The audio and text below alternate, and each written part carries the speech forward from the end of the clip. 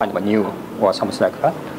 Or however, with these techniques, that means they are trying to defeat other technique approaches. That means so you may find some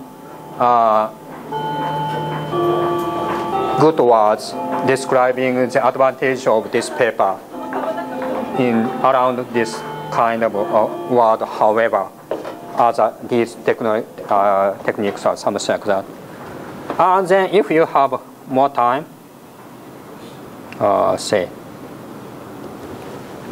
so you just go quick through the novel or new or we propose, and nothing will be found in this part, so you can skip it. And then in this part, you may see we represent something like that, novel graph structure once again. So this is a repeat sentence of that part. So the good papers sometimes we repeat the same sentence with the same terminology to impress you that this part is really important. So this is kind of how to say in English, mind washing. So technical papers actually is advertisement, not the technical. All the technical papers, all the technical documents is advertisement, because so they want to let you understand our idea. Our idea is really good. This is totally same as a way of advertising. Our product is cheap and good, so you should buy it. Our idea is really new and good performance, so you should apply it. They are all same. In that sense, they should keep on the advantages. So if they have, they are proud of one topic, they should repeat that topics from time to time in the abstract, in the introduction, in the last part of the introduction, in the first part of the technical part, in the beginning part of the experiment, in the middle part of the discussion, in the conclusion. They can repeat all the same sentence with slightly different syntax, but the meaning should be same. Otherwise, it's kind of useless advertisement. So, as you may know, so the good way of making selling the product is to repeat the same commercial on the TV programs every day, every hour, from many times. That is a very good way. Of course, that CM should be well organized, should be impressive, but it is also important to repeat, because this kind of repeatedness will let you know this part is really important. So if you see the same sentence, probably they are very eager to show that this graph structure is a very good part of this paper. So you should include this kind of description to summarize the idea of this paper. And then you may see we employ something like that. But unfortunately, this time we fail in finding the good part because we employ the existing method. So this we should skip about that because we don't need to read that. This is not a new part. Then this is the last part of the not the last part. Okay. So definitely in the introduction, the first paragraph is the most important.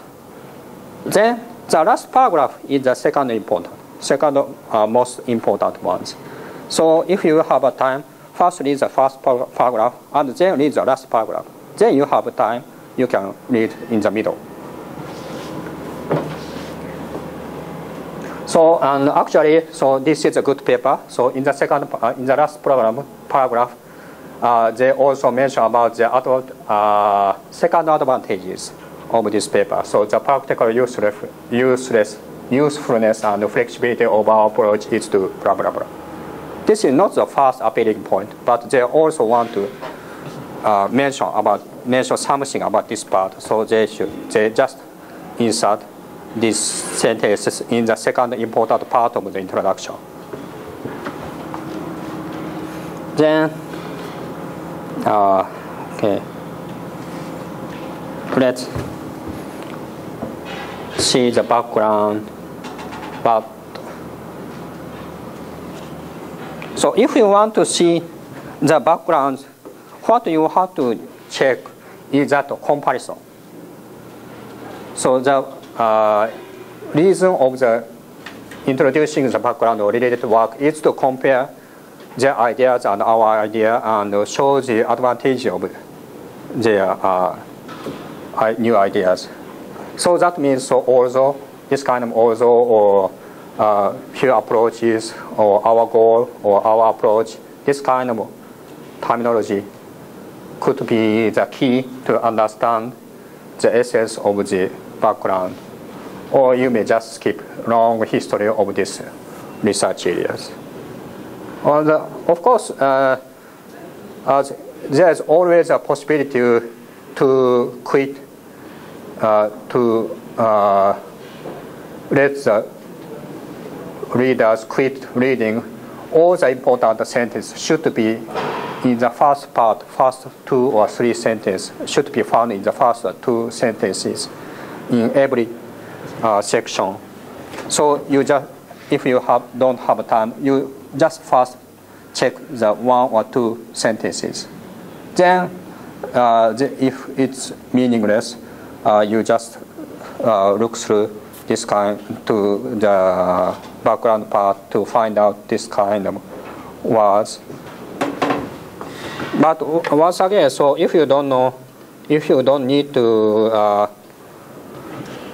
check this paper is good or not, so you can look skip all this part to here.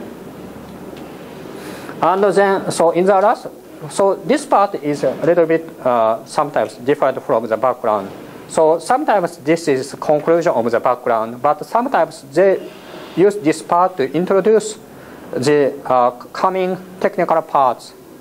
Or maybe you may find the similar matters at the end of the introduction to show the organization of the rest of the papers. So in that sense, you should check the last part of the background, or you should check the last part of the introduction. And then you may start reading the technical part if you are interested. But if you are very interested in reading the technical part, you should go back to the first part, read all through the document. If you are really interested in this paper. So once again, what I'm talking today is kind of a tricky way of reading the paper, not the ordinary, the best way of reading the paper. So if you want to read, if you want to understand well, you have to go back and read from the beginning. And I'm sure that these papers are really good. You won't waste the time. If you have time, probably the reading this kind of paper will be very helpful, will be intuitive, fruitful to you. So in that sense, so what in the tricky way, you don't need to read all the documents in the technical paper. But if you want to still see something, once again, you just read the first paragraph or first sentence or just 2 sentences, something like that. Once again, because they are always afraid of missing the readers in the middle of reading their reading. So they should always insert the important sentence in the first part of the paragraph. So in that sense, you should check at least the first sentence, at least the first paragraph to grab the idea, outline of the idea. And then